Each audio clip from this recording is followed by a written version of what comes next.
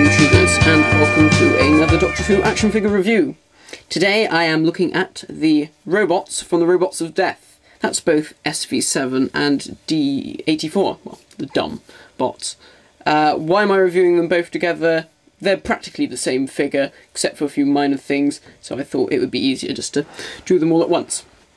So I'll start with SV7, seeing as he is the simpler figure out of all of them. Now, bit of backstory on these figures. They were originally going to come out together as a 2-pack, so you would have had D84 and SV7 together, much in the same way as with the Autons and things like that. It didn't end up happening, I think, because of cost reasons or something, so they released it separately. I'll give you a quick rundown of the articulation. The head can turn like that. I'm not sure if it can do a 360. Mine's still very stiff. The arms can't really do a 360 because of the rubber of the top. You have 360-degree articulation at the biceps, articulation at the elbows, and the hands can also do a 360. Articulation at the hips, at the waist, that can do a 360. You have articulation at the thigh, which is very stiff. Can't really do much at all. And then you have it at the shin as well. That can do a 360. And you also have it at the knee. So it's your standard articulation, the sort of stuff you normally get on a figure.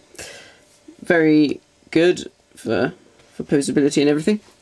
Now let's take a look at the details. Well, I'll go on record and say that I absolutely love Robots of Death.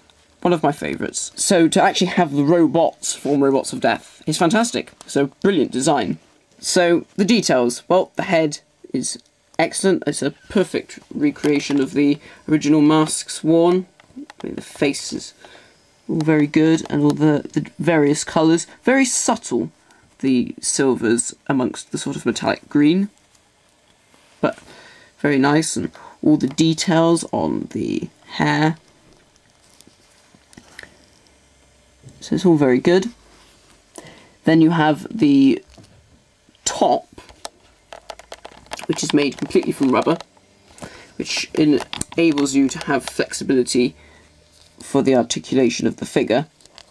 This is very nice, very textured through the sculpting, and has SV7 printed on the front.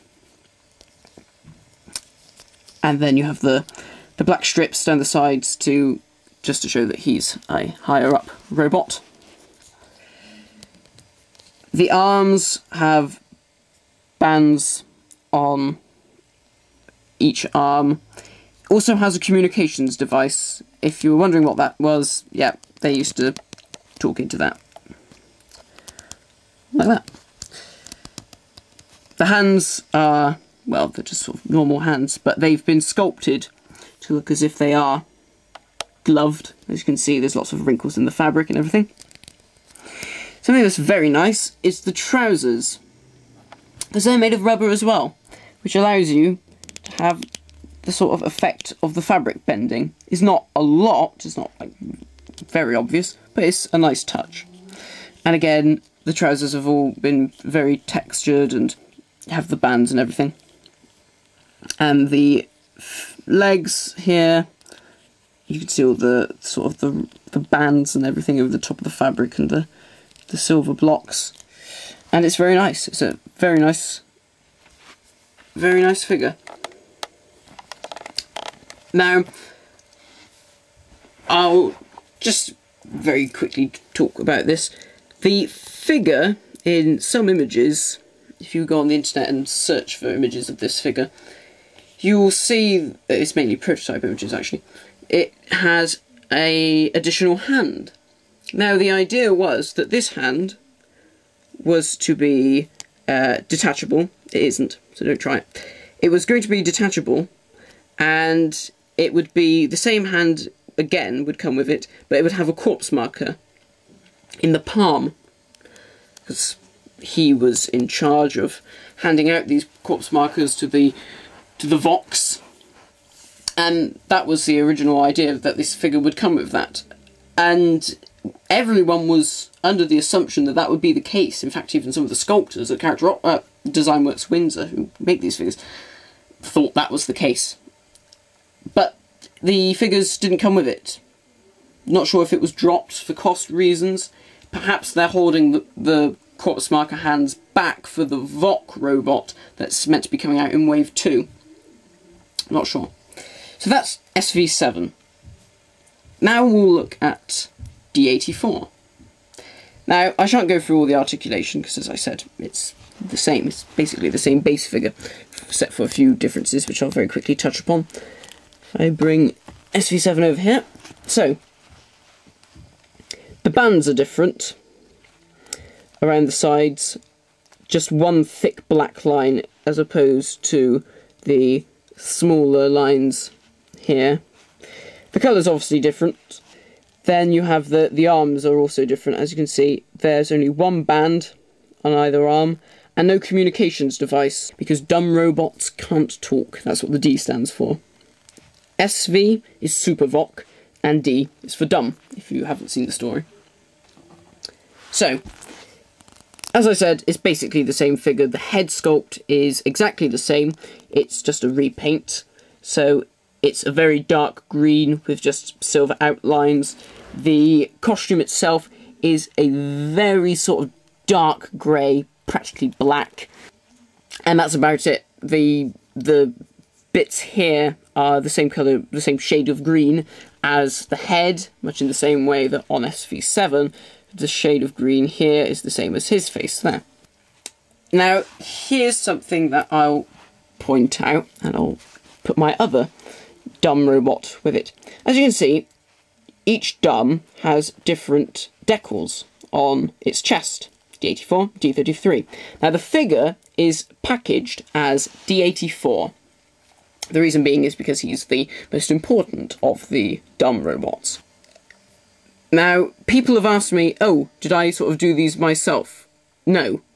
The figures actually do come with them. Now, a lot of people have thrown these out, so I'm going to pre-warn you, in case you haven't got your hands on this figure. At the bottom of the box, each dumb robot comes with one of these. A very tiny piece of paper. It's very small. And on there are 4 stickers. So you have D64, D33, D88, and D84. And you can swap them around. Well, I think you can. I haven't actually really tried. I've just stuck one down and thought, no, I'm not going to fiddle around with it. But that's the idea, that you have interchangeable decorations. They're very fiddly to get on, though, so I wouldn't advise trying to pull them off and stick them back on. So be very careful about this, because it's not obviously packaged. It's just shoved in the bottom of the box. And I've known that people have got the figure and just displayed it and had no idea that this came with it. So make sure that you look out for this, because this is rather important. Now, the figure also comes with an accessory, which is this. Now this piece is, this small sort of cylindrical bit, is actually a communications device, which the Doctor then fiddles around with it, gets the head of a destroyed VOC robot, and has a fiddle with. Now, the accessory is very good.